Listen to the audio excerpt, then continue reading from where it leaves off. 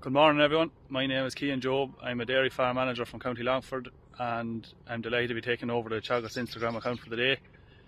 Today I'll take you through a typical day here on our farm and some of the management decisions that we make. I'll also go through my own career path to date and why I'm doing what I'm doing. And if you have any comments or questions throughout the day, please send them in.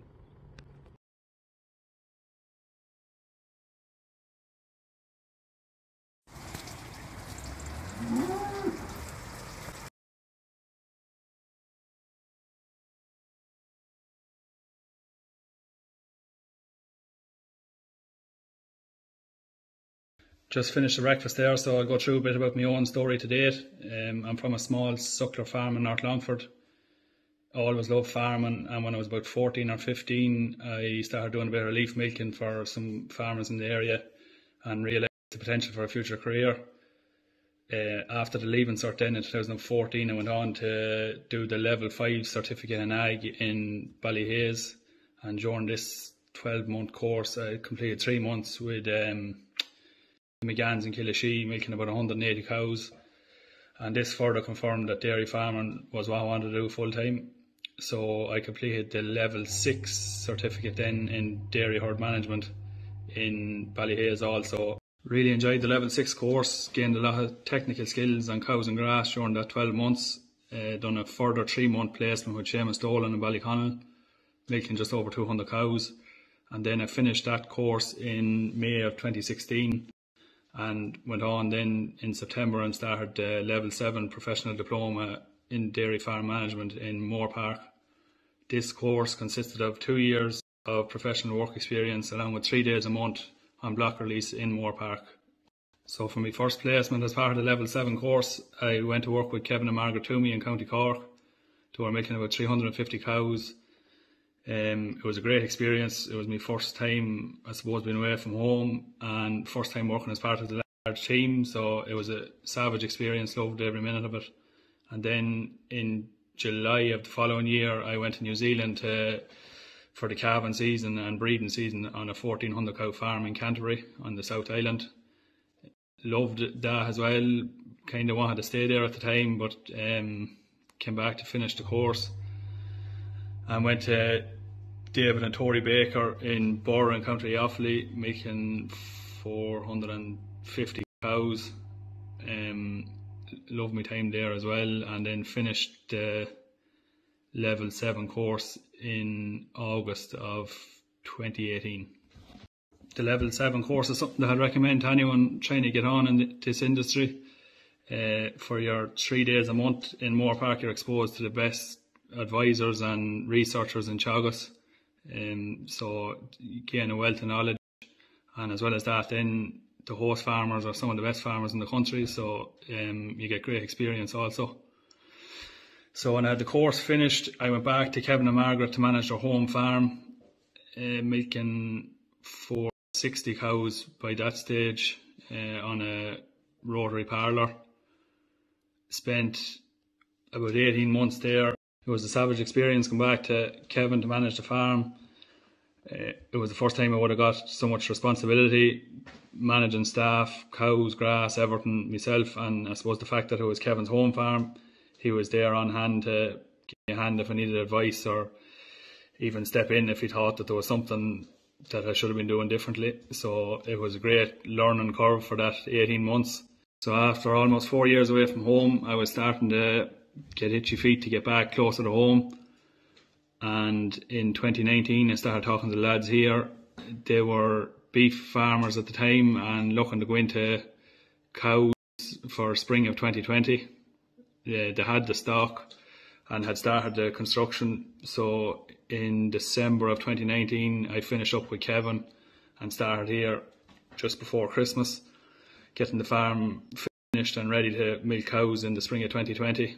And last spring we started with 320 heifers here, and this year we're milking 460, so it's been fairly full on for the last almost 2 years now. We have the farm well under control now. There's still lots of work to do, but we're getting there, thank God.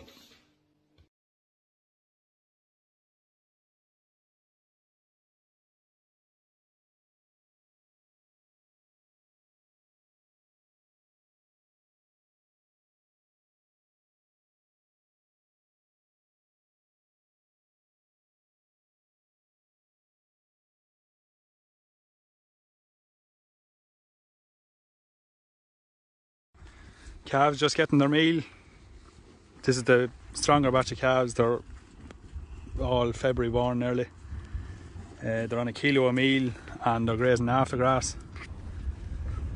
There's a smaller batch of calves then that are lighter, getting 2.5 kilos a meal to try and help them catch up, and we'll hopefully have them all back in one bunch by the end of the summer. Calves are put out to grass here at 2 to 3 weeks old, and they have the option of going inside if weather conditions are poor, and they're reared on a large feeder outside, and then it leaves weaning and everything a lot less stressful on the calves. Calves have got 2 worm doses to date. They're due an IBR live vaccine next week, and then they'll be well covered then for the summer. A background on the farm. I'm managing the farm for the Finn family here in Ballymahon. They were originally beef and sheep farmers, wasn't really paying the way, and then a couple of neighbouring blocks of land came up for lease, so they decided that they had enough land under them to go ahead with dairy farming. And in 2018 they purchased in 200 heifer calves, put them in calf, and in 2019 started building the facilities, and also purchased a further 120 in calf heifers, so it left us with 320 for last spring. There's currently about 210 hectares or so on the milking platform, 40% of which is owned and the rest are on long-term leases. So we're fairly understocked at the moment, but there's a lot of land out for reseeding, and a lot of land just reseeded, so it's coming into play now. But up till now we were kind of highly stocked, but for next year we're going to be understocked. We hope to calve down just over 500 cows next year, all going to plan. Working on the farm then is myself, Aidan Jerd and Michael Finn.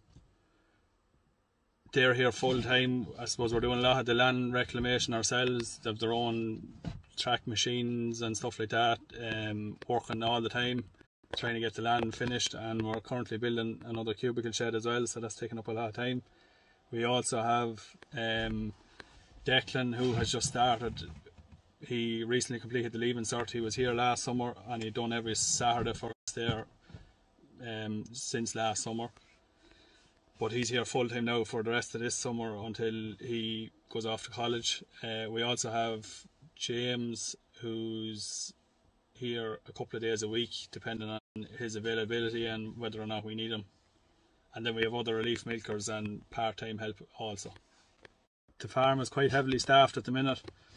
I suppose we would have put in a hard enough spring and done a lot of milking between myself and the 3 Finn lads. So since the summer has come and the young lads have become available, we've taken them on, and it has relieved us up to catch up on other jobs like fencing, and as I said, there's still a lot of land reclamation going on. So it'll probably be back just to the 4 of us then from, we'll say, September on, when the lads are.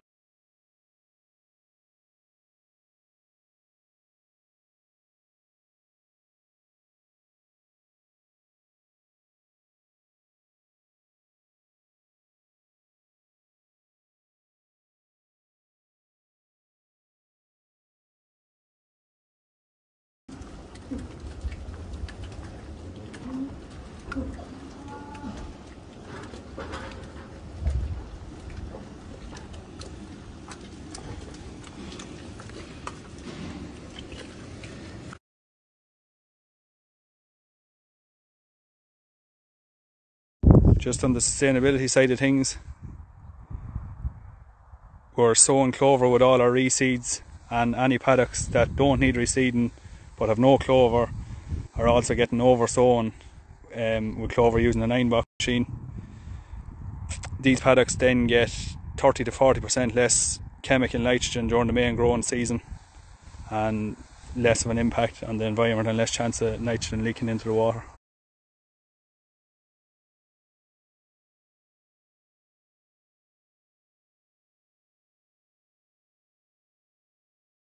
Good evening, folks. Thanks very much for all the comments and questions. There's a lot of them, but I'll try and fly through as many of them as I can before I have you all bored to tears. I'm not sure if this question means be employed by a dairy farmer or go milking your own cows, because there are 2 different answers, but I give a quick one on each. in terms of going to milk your own cows, if it was 2 years ago, I would have said plough ahead, go for it, but there's a lot of uncertainty at the moment with co-ops being able to take milk.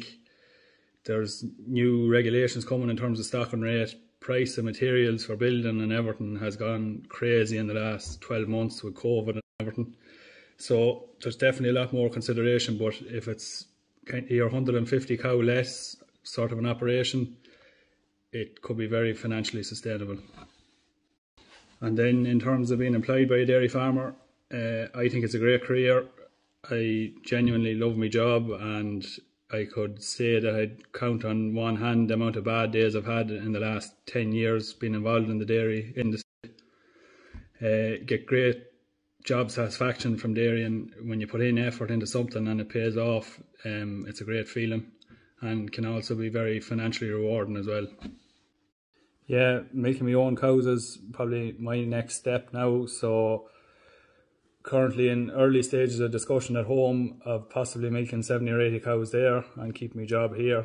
But also share milking to some degree has been discussed here as well going forward. So I have no definite answer on what the plan is going forward, but I'd like to think that the calves that I have this year, I'll be milking them myself in 2 years' time. Also would be looking out for a functioning dairy farm for long-term lease, but these are getting harder and harder to come across and harder to compete with existing dairy farmers that are looking for a second unit. Admittedly, organisation isn't my strong point, but we use WhatsApp groups and whiteboards to communicate to the lads rosters and milking rotas and to-do lists and stuff like that. And then I suppose the fact that a lot of the extra staff other than myself and the three lads are part-time, so we can organise to have them here on days when we're doing work like dump shredder work and the dreaded stone picking and stuff like that. So it means that we can focus on what we're normally doing. So myself and the three lads would meet fairly regularly, but nothing set in stone as to weekly or anything like that. We just meet when we feel we need to, and then, well, most evenings we have dinner together in the house anyway, so we can discuss a lot about the plan for the few days ahead at that time of the day. And then, as I say, we kind of just communicate to the staff via WhatsApp groups, and there's whiteboards in the office and stuff like that. There's been a few questions in on breeding. So the cows are all high BI, half of them are Frisian and half of them are crossed with Jersey. And the plan going forward would to remain crossbreeding with Jersey. We're aiming for a cow that's 70% Frisian and 30% Jersey. They're just hardier for the large scale herd. We're running the herd all as one mob, so they have to compete and stuff like that. So you need a cow that's an aggressive grazer and able for long walks as well. So I worked for a share maker called Jason Strawbridge. When I was in New Zealand, he was farming 1,400 cows, as I said, just outside Ashburton in Canterbury. Very dry part of the world. We were irrigating. Worked as part of a team of 10, and they were nearly all different nationalities. So it was a savage experience, one that I'd recommend to anyone trying to get on in dairying, and even to anyone to go out and see New Zealand. It's a savage country.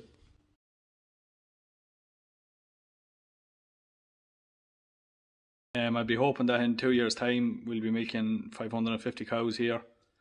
It'd mean that the stocking rate would still be very sustainable, and it'd also mean that we wouldn't need to go into derogation. Just feel that derogation isn't the way to go, with the way that these new stocking rate limits aren't a million miles away. And then in terms of kilos of meal fed, last year we fed about 730 kilos of meal as far as I can remember, and this year we'll probably feed somewhere similar, possibly a bit more because of the cold wet spring. And I think it'll be a few years before we hit the golden 500 kilos of milk solids with the level of rapid expansion that's happened here, but I'd like to think that we should be able to hit 480 in the next 2 to 3 years. Extra help just to catch up for lost time in terms of time off.